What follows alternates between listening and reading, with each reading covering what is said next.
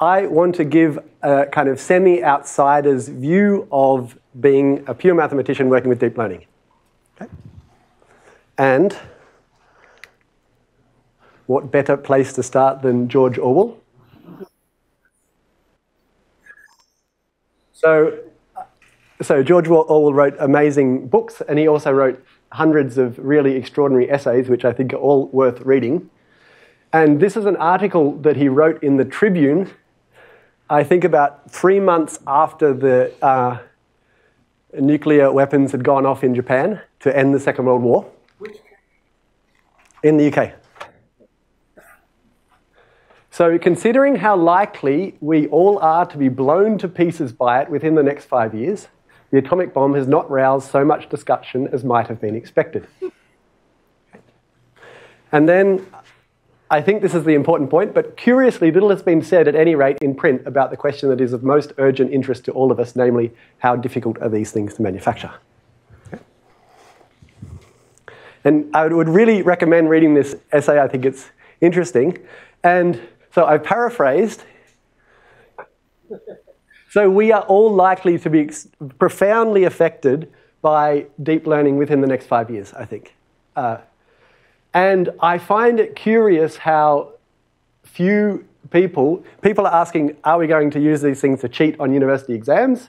There's about 10 articles like that in Australia per week, but I find the actual...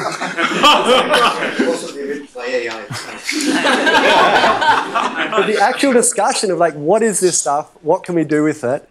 You know, what are the potential dangers? I'm sure something bad is going to happen. There's, I think, a lot of good things are going to happen. We don't seem to be discussing that as much as we should.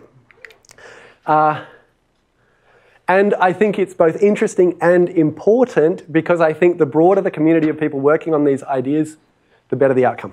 So I think that we really need to have mathematicians working on this stuff, and also we need to have people from all disciplines working and thinking about this stuff. And I think that there's great potential for interaction with deep learning. Okay? I have absolutely no doubt that deep learning will impact mathematics, but I also have no doubt that if we as mathematicians think more about deep learning, we can impact. Okay? So I just want to give you a picture of, so I've been working with deep learning for about 3 years. So working with the team at DeepMind. We're famous for AlphaGo, etc. And I'm assuming that half of you or something has no experience with deep learning, so I want to explain what deep learning is. At least, you know, give a crash course. And also, in these talks, I often talk about some of the work of the authors mentioned here, but they're here, and so I can concentrate more on background, which is great. Okay? So this is, in some sense, preparation for their talks. So here's a plan. I want to give a crash course in deep learning. What is it? Simple examples in mathematics. I think it's very important just to look at simple examples, particularly, this is our mathematicians, I think, instinct. And it's a very important instinct, and I feel that we need more of these simple examples in mathematics. I want to give some heuristics. So, you know, I just want to kind of explain the things that I wish I'd known 3 years ago entering this subject. And I want to give 2 applications at the end of actual, genuine research.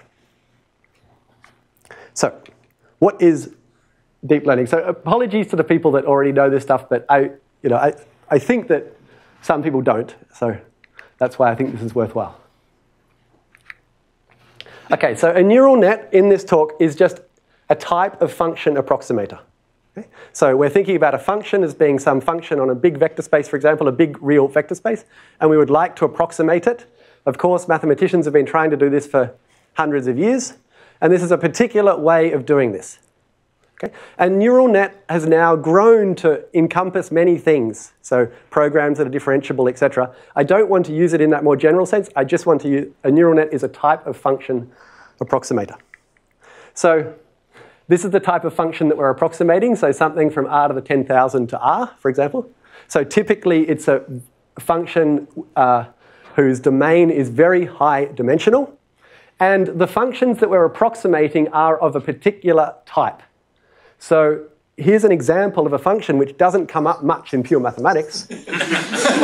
So I'm regarding the values. So here's an image. So each one of these pixels is a grayscale value between 0 and 255. And so I get a vector in, I don't know, probably 10 million dimensional space or something, a fair bit bigger than that. And then I want to produce a number which is positive on tigers and negative on non-tigers, for example. Or, you know, these are the kind of functions that we're looking at. So typically, so in the origin of machine learning, the functions that we're interested in are the kind of human functions like vision, speech, those kind of functions. So they're very different to the functions that pure mathematicians usually work with. And notice that this function is very noise stable. So if I change some of these pixels, if I change a lot of this image, I'll still be able to recognize the tigerness of it. So it's a very noise stable function. And also there's large parts of the domain here that make no impact on the judgment of whether this is a tiger. So I can completely change the values of this function here without any outcome. Okay? So these shouldn't change it. It shouldn't change it, yes, of course. And it may well do. You know, we may think we have a great neural net, and then we'll change this pixel here to white, and it suddenly says it's not a tiger anymore. Yeah? So here's the kind of setup. Probably you've seen these pictures. So this is the way that deep learning writes a matrix. You know, every vector talks to every other. Sorry, these are the basis vectors. Every basis vector talks to every other basis vector. This is just encoding a matrix. So we have linear, nonlinear, linear, nonlinear, linear. So this is probably, I should say, affine linear here. So the point is that this is determined by pretty simple parameters. You know, this might be 10 to the 4 times 10 to the 3 real numbers, for example. And then this ReLU is we've fixed bases throughout. So I'm a representation theorist that I love changing bases and all that kind of thing. I'm not allowed to do that at all here. This is really fixed, this basis. So I get a list of 1,000 real numbers. I just set all of the negative ones to 0. That's what happens. Then I continue with my linear, set all the negative ones to 0, continue. Okay?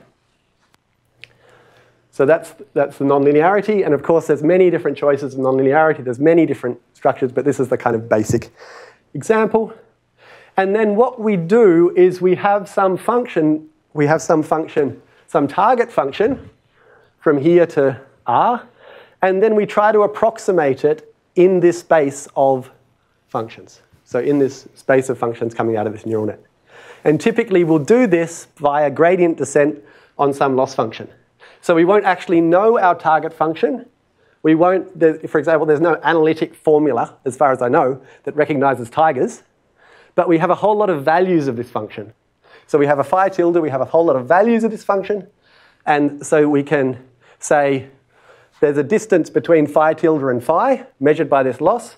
We can compute gradients, do a gradient update, repeat. And that's training. Okay, so here I just want to show you, this is a lovely little website called TensorFlow Playground. It's really beautiful. So TensorFlow Playground, if you would like to play with this stuff, I meant to include the link, but I didn't. So this is the beginning. So here's our training data. Okay, so if you look at this as a human, you immediately see what's going on. We've got this spiral. One arm of the spiral is orange. The other arm of the spiral is blue. However, you can imagine that if this is sitting in 10,000 dimensional space, it might not be so obvious anymore what the pattern is, and you might like to learn that pattern. And what we want to do is train a function which is orange, so negative, on this arm, and blue on, and positive, i.e. blue, on this arm. Okay?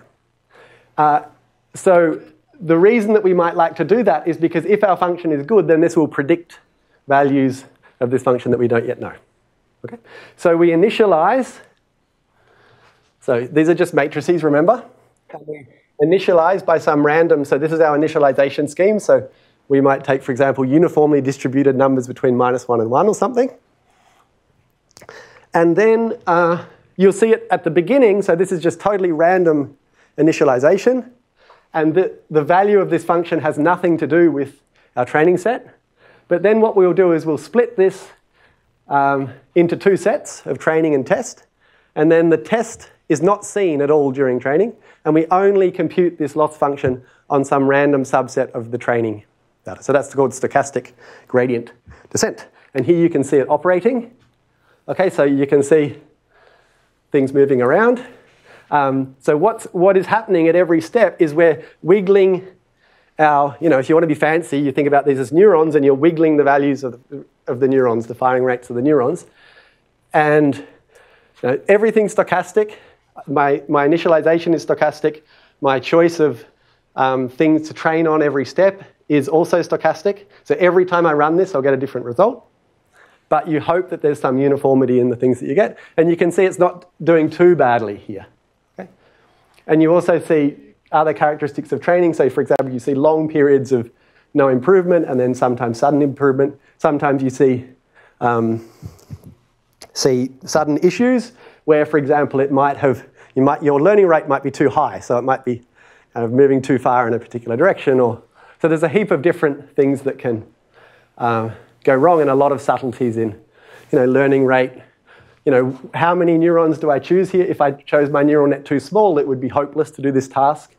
If I chose it enormously big, it might be very difficult to train or take a long time to train. So there's a lot of choices here. Okay? But you can see it basically. And now it's not doing too badly. Okay?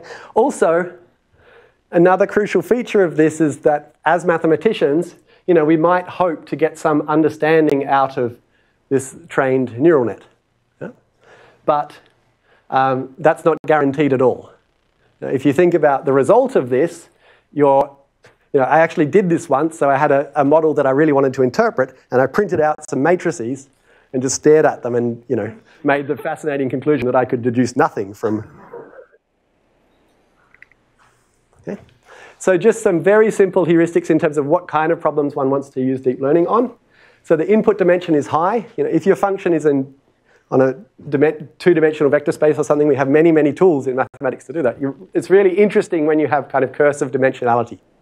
So space is so large that you can't hope to, for example, do a Fourier approximation or something like that. Functions on the unit cube. So that's might seem arbitrary, but when you use these libraries, they have initialization schemes and stuff like that. So it's very important to know what the libraries expect. And coordinates have low symbolic content. So this is a term that I learned from the DeepMind team. But basically, you don't want you want some kind of noise sensitivity. You don't want small changes in your input to drastically affect the output. Okay? So there's this famous cursive dimensionality, which is basically that there's a hell of a lot more space in high dimension than you think. And in some settings, this overcomes cursive dimensionality. Okay? So it's very useful for me as a kind of pure mathematician to think about the following picture of training. So here I've just taken R2 and I've broken it up into polytopic regions. So these are all polytopic regions. And then what I could imagine is taking a single linear function on one of these regions. And if I was trying to change that, I'd be doing linear regression. So I'm trying to learn a line of best fit or something like that, or a hyperplane of best fit. And you can imagine deep learning as being like linear regression, except you're allowed to move your polytopic regions around at the same time. So if you look back at that slide before, in the TensorFlow, you can actually see these different regions moving around. Okay. Also, I should have said, if something's not clear, just ask me. I have no particular need to get to the end of these slides. So, simple examples in mathematics. Well, so Geordie, I'll answer the question. You said on that last slide, one of the desiderata was that it shouldn't be your function shouldn't be highly sensitive to, let's say, changing a single pixel or something like that. Mm-hmm. Doesn't the output sometimes have that property? I mean, so the output is always a piecewise linear function, and it's, I always think about it as being some kind of Lipschitz function. So, it doesn't have too much variation. Also, another thing that I should have pointed out here is note that in the so I've done my fancy neural net and I've learned this function, but notice that this function is very, very boring kind of in any of these regions off to infinity. Yeah, it's just a linear function out here. So it's really only in this kind of area where, which is by convention the unit cube, that you have interesting stuff going on. Yeah? I don't think there's any guarantee if you do standard training that you get this kind of robustness property. I mean, you could just get unlucky and your training point lies right on a decision boundary and there's nothing preventing that. Absolutely, yeah. Worse than that, right? I mean, your data is actually an extremely thin subset of... Yeah, exactly. Yeah, so that's a... Tigers are a very unusual subspace of... That's an extremely important point. This is not a situation where we have a vector space and we have like a good sample of points in that vector space and we're evaluating a function.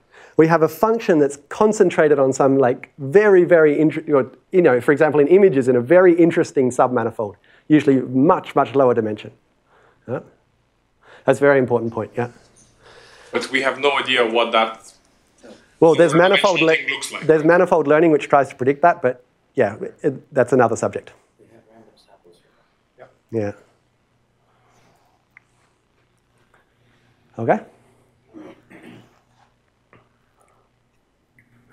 Okay, so I just want to give some simple examples in mathematics because I feel like these are very valuable. So here is an example. So we ran this seminar in, I guess, a year ago, yeah, this time last year, where we were going over these basic things, and Joel Gibson and I were trying to come up with exercises each week that used machine learning concepts, but on mathematical problems. And in week 1, we thought, okay, let's try and learn the parity bit. Okay. And you notice that this is the most insanely noise-sensitive thing you can come up with. It's the checksum, like, is really noise-sensitive, and it's very difficult to learn with a vanilla neural net.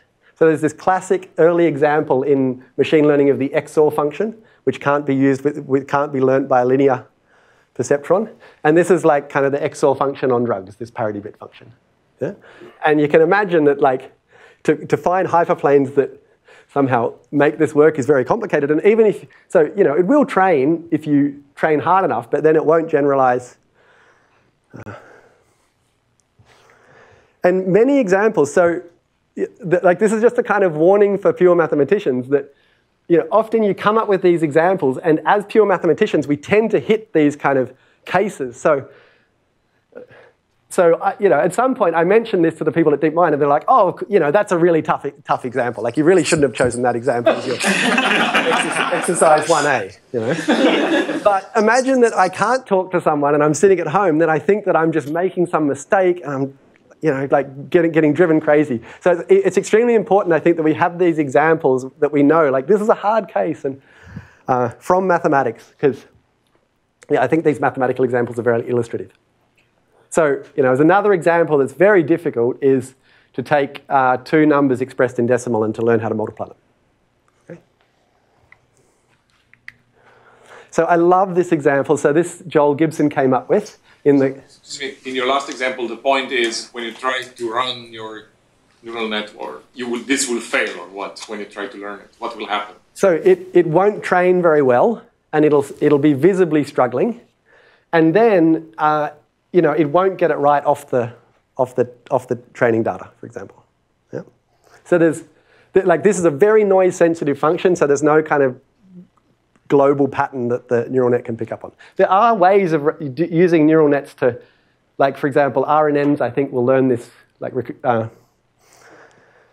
forgot RNN. Recurrent. Recurrent neural nets will learn this pretty well. And there's other frameworks that'll learn it pretty well, but if you plug it into a vanilla neural net, it won't. Would a human design by hand a neural network that solves this? Yeah, you can design them, but you'll also need a lot of parameters. Yeah, so that's a very good thought exercise that I think is really worthwhile. So that's exactly the next slide. So this is an example. So it's funny, you can come up with examples where you can, as a human, come up with a very simple neural net that will give you 100% accuracy. And somehow, like, trying to do that gives you a lot of intuition about in these simple examples. So here's an example. So consider a permutation of n. And what we want to predict is these quantities that are very important in my world, the right and left descent set of the permutation. So the right descent set is just those. So this is a list of numbers from 1 up to n, some permutation. And then I look for which indices is the next one smaller than the previous one. Yeah? So 1, 2, 3, 4, 5, 6, 7, 8, 9, 10 has this being 0. That's the identity permutation. Whereas like 2, 1, 2, 1, 3 or something would, so this is a subset of the numbers from 1 up to n minus 1. Now this is the left descent set. Okay? And the names should indicate that these are entirely symmetrical concepts. So, and this is a little bit trickier. So if you look at your permutation, you should look at I. So for which I is I plus 1 to the left of I. I occurs to the right of I plus 1. I plus 1 should occur to the left of I. Yeah? So these are kind of equally easy to work out as a human. Yeah? But if you think about embedding this point inside r to the n and then trying to decide this with hyperplanes, there's a very obvious hyperplane that does this one. Yeah? Namely, I just take that minus that and look if that quantity is positive. But if you think about how to formulate this one, it's much trickier. Okay, you have to have hyperplanes that kind of decide the I concept and the I plus 1 concept. And so heuristically, we would expect neural nets to do much better on the first task than on the second. And just to match what I was saying before, here we're training a neural net and we're training a binary classification problem. So what we're trying to say is 1 in this set is 2 in this set. So we want our output to be n minus 1 real numbers, which are, let's say, positive when I is in the set and negative when it's outside the set. Yeah. This is a binary classification problem. Okay, so what are the results? So I find this amazing both for how incredibly quickly it does the right descent set. So on permutations of size 100, of permutations of 50, you get very close to 100% accuracy, almost immediately. Like if I put n equals 20 here, the first time it prints, it's already got 100% or something. So it's very, very fast training. But on the left descent set, it really struggles. Okay? And if I let my laptop run overnight, it will learn this eventually. But it really, it's much, much more difficult problem. But now you can like test the hypothesis that the issue is how my vector is sitting in a vector space, and I can put my matrices in as permutation matrices instead. So now there's no artificial symmetry between left and right. And what happens is you get perfect symmetry. Okay? Sorry, how did you input them now? As literal permutation matrices. So, zeros and ones. Zeros and ones, yeah. So every row and column has a unique one. And so the dimension is much larger. So basically, you can think that in the first problem, I'm kind of artificially holding back some interesting information for the neural net. And one should never do that. One should always give it as much as possible to work with, even if that means increasing the dimension. You're not really holding back information, right? I mean, it's the same. Oh, sure you are, because you could just, the xi might not be a permutation. But the neural net will happily eat an xi, which isn't a permutation at all. You could also give it a matrix that's not a permutation matrix. Yeah. There are even few more of those. And the lovely thing here is you can actually look at the functionals that it learns, and they kind of align with left and right, which is really beautiful. Yeah? So, okay, so that's simple example. So the point of this is that the representation really matters. How you put stuff into that initial vector space really matters. Yeah? It either really matters, or you have access to 1,000 GPUs or something. And then maybe it doesn't matter so much, but it really matters to me on my trusty laptop. This representation is.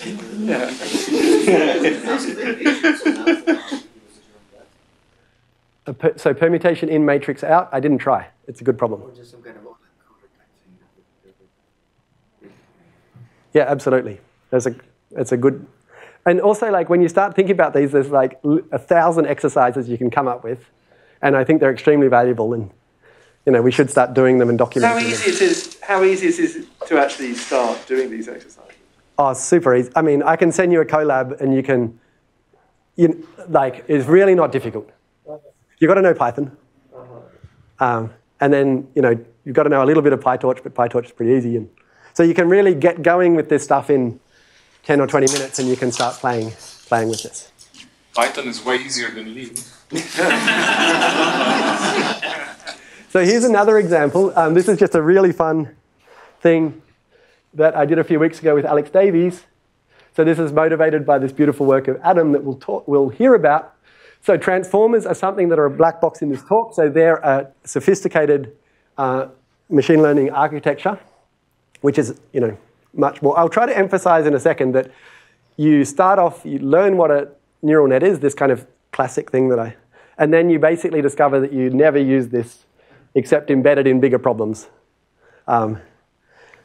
So what does a transformer do?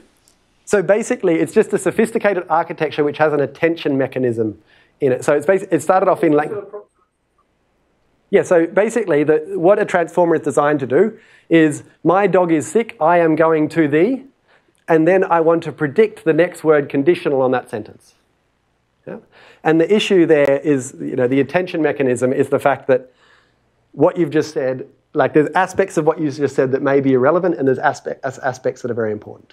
Okay? So this is a language model, or is that something else? Well, it's an architecture. It's basically a sequence-to-sequence architecture. So a transformer is something that takes in sequences and spits out, in the original transformer, takes in sequences, spits out sequences, originally designed for machine translation. But it's turned out to be an incredibly versatile architecture. But I really don't want to go into transformers because that would be probably a half-an-hour lecture. But anyway, transformer is something, and we can ask, can it get good at producing graphs without triangles? So this is a beautiful problem that Adam explained to us, and I think he'll touch on this in his talk. But basically, so the answer to this is our bipartite graphs.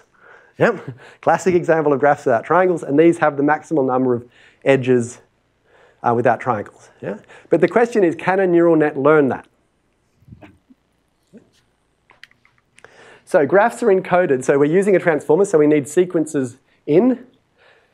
And actually in this case, our transformer just kind of, it learns it tries to learn to sample things with a high score of something. So in this particular case, our score is number of edges minus number of triangles or something. Okay? So it's trying to maximize some quantity. So we just put in this sequence of zeros and ones, which are just, if we imagine the adjacency matrix of our graph, all we're doing is we're reading along the top row, reading along the next row. Yeah? So we choose this very arbitrary way of putting the data of what makes a graph into a transformer and ask the transformer, can you get good at producing graphs without triangles? So there isn't even explicit information of how many rows there are? No. Excellent. So, and this is, I think, really just, this is an example of a nice little experiment one can do.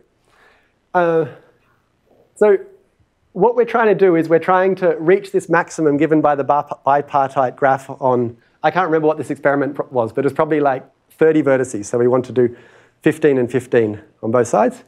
And when that happens, we get this maximal score. And this is a particular run that achieves it. Okay? And here, we tell the neural net the positional encoding to know that there's some relation between between I and j. That, if in the original encoding, it's just getting the 0, 1 sequence. It has no idea it's to do with graphs or anything. Yeah? And it's kind of amazing that it does do somewhat well. So each of these are different runs. But you see this overwhelming, it's doing much better when it has that information. So exactly what is the information? So part of transformers that I haven't explained is you have a positional encoding, which in language models basically tells you where you are in the sentence. But here, your positional encoding can be anything. And here we just took a vector space of dimension the number of vertices and put in a vector which Yes. tells you're an edge, but from I to j. Those are basis vectors. Those basis vectors, yeah. Yeah. And there's many such experiments like this where you can, also this is very useful, I think Mark will talk about this a little bit, that you can use this as a kind of trick to tell which aspects of your problem are salient.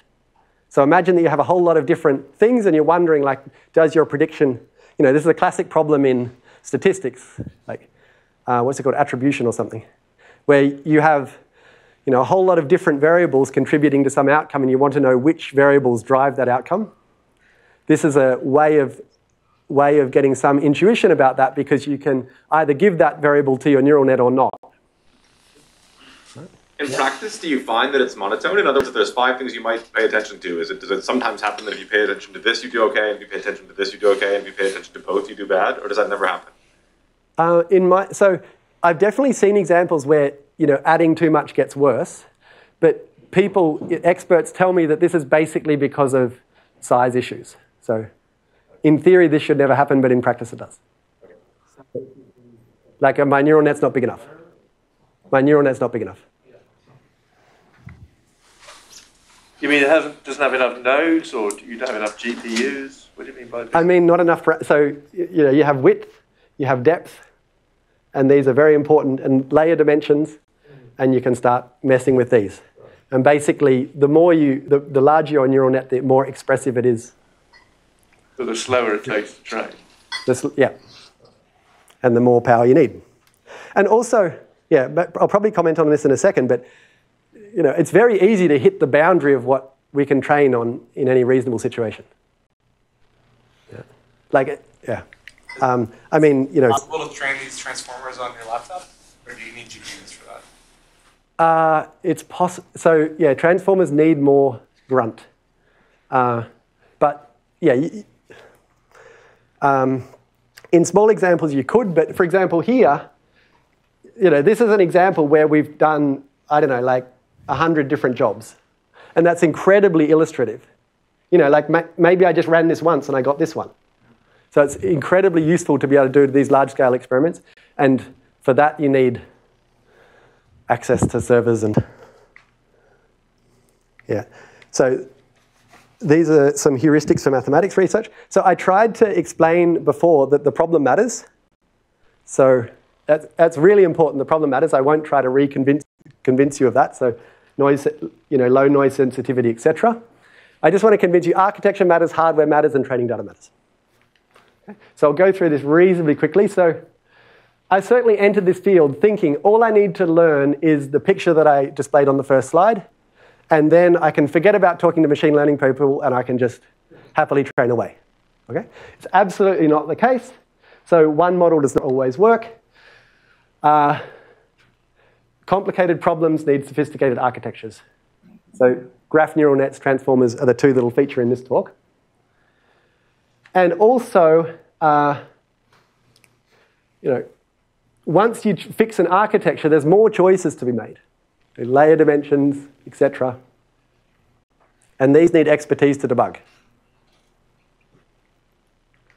So even learning rate is an interesting question. And if you want to know about learning rate, Greg is at this conference, and I've learned so much talking to him about this stuff.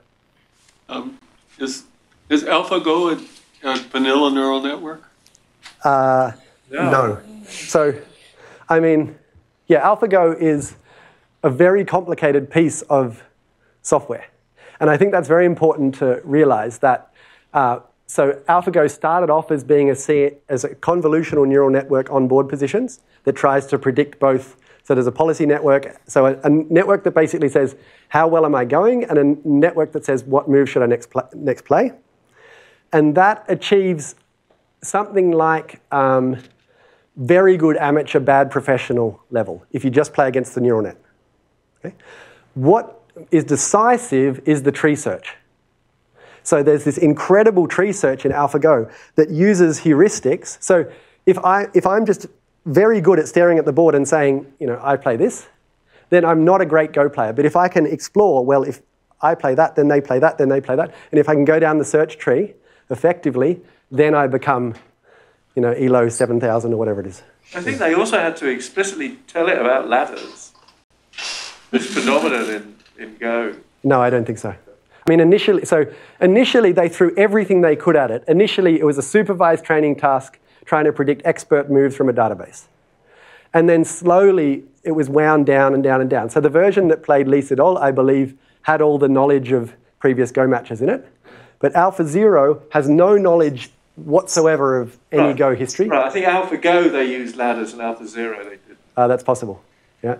But at the end, there was something that uses no human whatsoever and plays itself 100 billion times in a couple of days and then already beats. So that's still sophisticated. Is AlphaZero's sophisticated? AlphaZero is better than any of the others.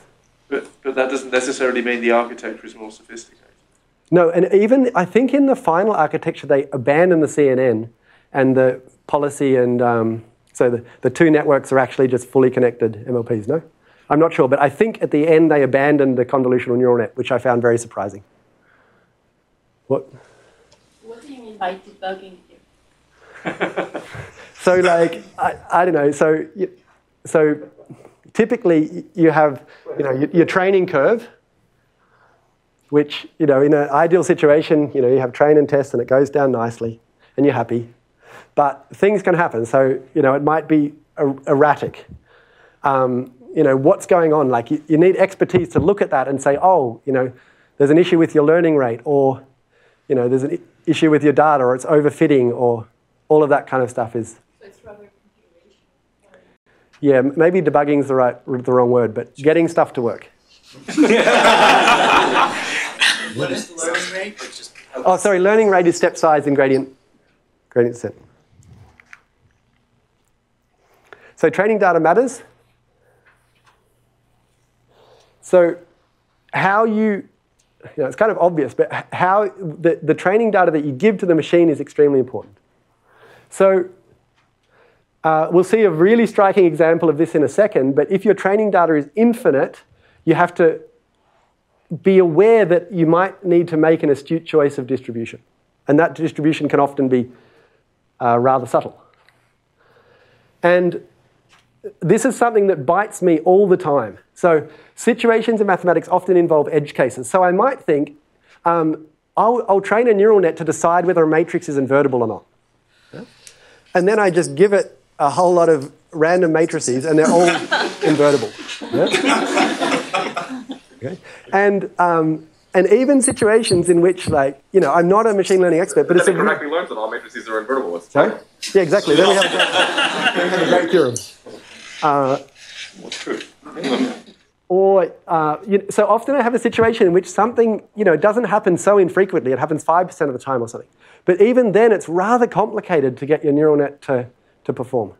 Okay? And there's people that are experts on this, but I'm not, and so I constantly struggle with this stuff. And I'm just saying this so that, it's not you if you start doing this stuff and struggle a bit.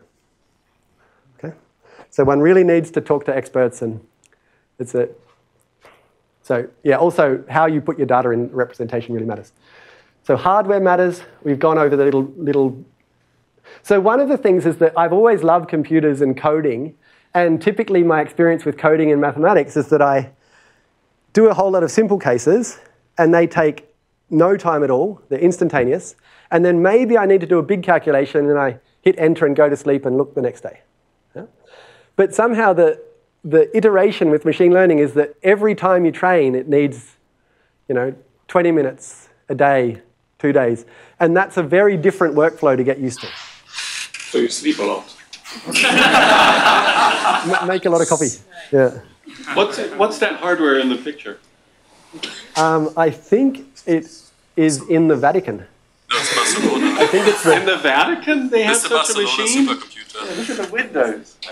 It used to be a church, but it's converted to it's in Barcelona. Oh, okay. Sorry, I didn't know. It's the new church. The new church? The new church of computer science. It's the new God. Oh, the new God. Yes.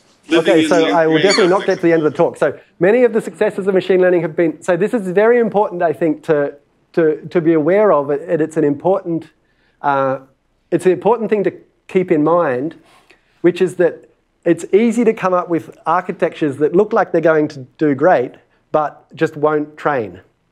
And a lot of the advances, so for example, this transformer that I keep banging on about, so one of the amazing things about transformers is that you can do a whole lot of the computations in parallel. So like if you put something into ChatGPT, I heard from someone that it needs a few cents, it costs a few cents for OpenAI to run that through, and they're running through all these things in parallel. So it's quite remarkable. You know, the size of these models is totally mind-blowing. So we've seen this before in that plot. It's really useful to have the ability to iterate over many hyperparameters. And that builds intuition very quickly, rather than just hitting enter, waiting half an hour, hitting enter, waiting half an hour, etc. And one of the things, I'm really fascinated to see where this is going to go, but you've probably heard about emergence in large language models. And this obviously needs extremely large models. And we're yet to see this in mathematics. Okay, so this is a quote from the AlexNet paper. So this was one of the first times that CNNs achieved kind of the really hit benchmarks out of the park. So in the end, the network size is limited mainly by the amount of memory available and the amount of training time that we are willing to tolerate. So all of our experiments suggest that our results are improved simply by waiting for faster GPUs and bigger data sets to become available. And I think that this has absolutely come true. And I guess this guy is kind of behind OpenAI now. So maybe I'll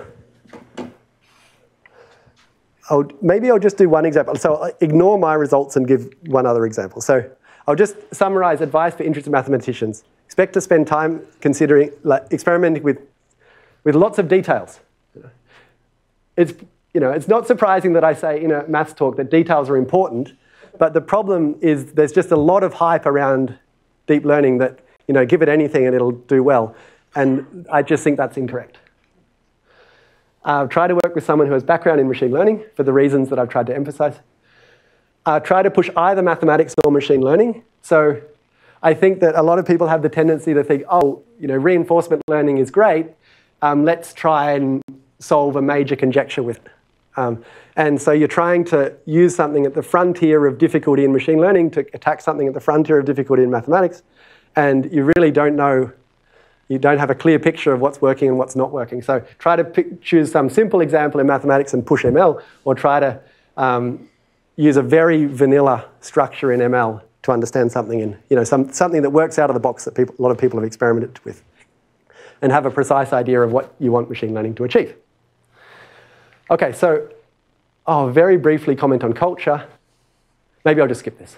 Basically, I feel like we need a community where these simple experiments are valued, and I think it's right that the global mathematics community says, we don't care that your model achieved 95% accuracy. That's totally correct, I think. But I think that as a community, a little bit like in previous talks have highlighted, we really need a kind of a venue for these simple experiments. So I want to go over a really interesting example. So I'll discuss this work of Charton on transformers and matrix inversion. So this is a problem that from a mathematical point of view seems very trivial. So this is this paper of François Charton, linear algebra with transformers from November last year. So basically what he says is, I want to see if a transformer can learn basic operations. So if you think about taking a matrix and inverting it, you can think about this as a very perverse translation task. Yeah? And so what he does is he encodes, so he looks at symmetric real-valued matrices with up to 2 decimal points of precision, and encodes them simply, the entries of the matrix are simply elements of a vocabulary. Okay? So 3.14 and 3.15, the model may as well see monkey and dog. It does not know that 3.14 and 3.15 are close. Okay? So it's a little bit like I say to you, can you invert the matrix monkey, dog, pineapple, cube? Yeah? It's literally what we're saying. We're giving it a whole lot of examples of this translation process. Okay, so here's an example of the task, the eigenvalue task. So he looks at transposition, addition, matrix vector multiplication, eigenvalues, eigenvector singular value decomposition, and inversion. So this is the most interesting task. So there's various encodings as how you put your real numbers as a sequence.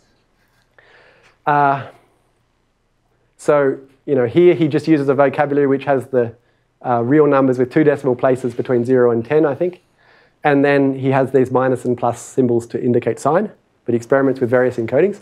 And these go into the transformer, and then out should pop the eigenvalues in decreasing order. Okay? So, I just think it's totally remarkable. It's kind of audacious to even think about this as possible, I think. Is it 3 by 3 or n by n? No, so from 5 by 5 up to 10 by 10.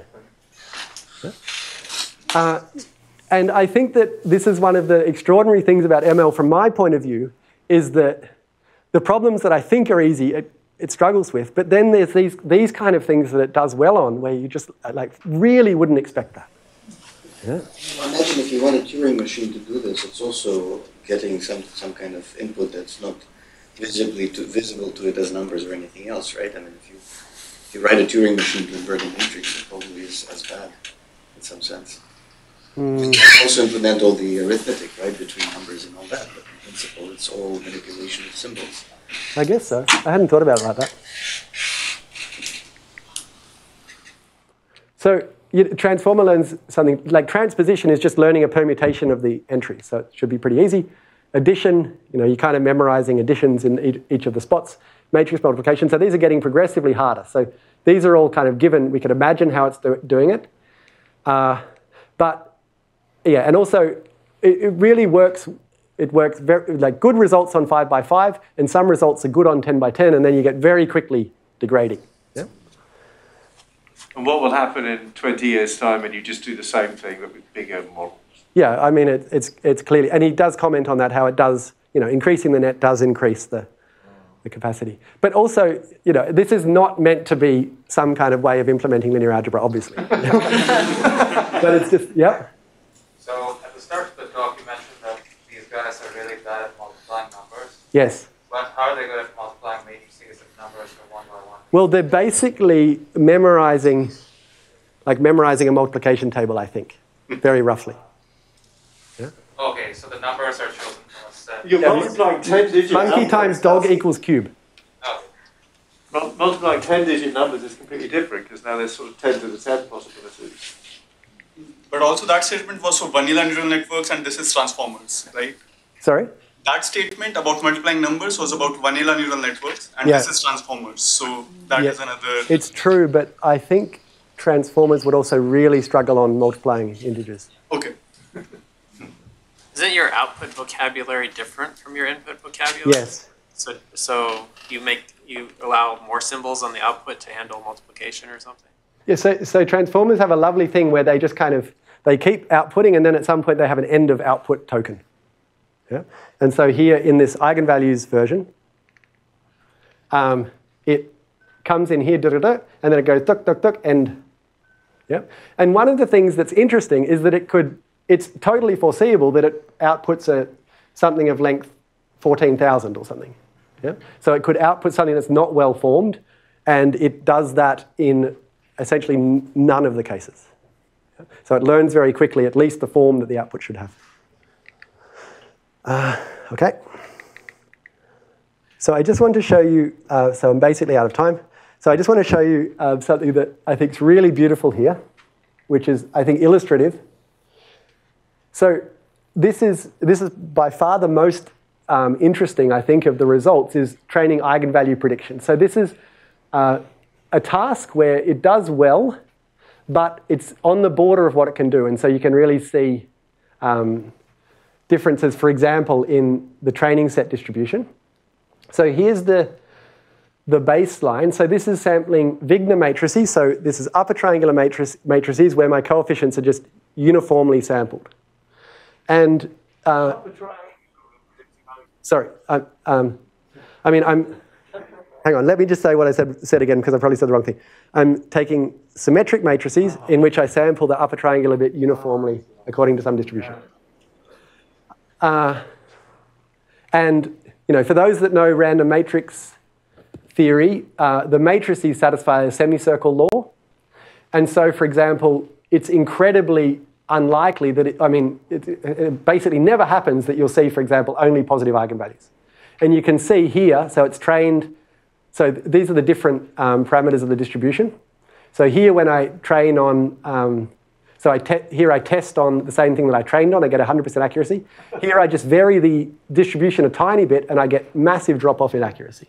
Yeah? So here, as I change these distributions, my semicircle changes, whereas, and you see that you get some generalization to other distributions, but not very good. So this is what I'm training on, and this is the test, the eigenvalue distribution of the testing data. Okay? So this is kind of generalization. I'm giving it some task, and then I'm asking it, what do you say on a different distribution? Yeah? Which is very interesting. Okay? So this is really remarkable, I think. So here, it's trained either on Wigner-Laplace. So Laplace is just, it's another distribution, very important. I won't go into what it is. But here, you're taking Wigner matrices sampled from a Laplace distribution. And notice this, generalizes very well across all these different. So here it's kind of remarkable. Like it won't have seen a single matrix, all of whose eigenvalues are positive in training.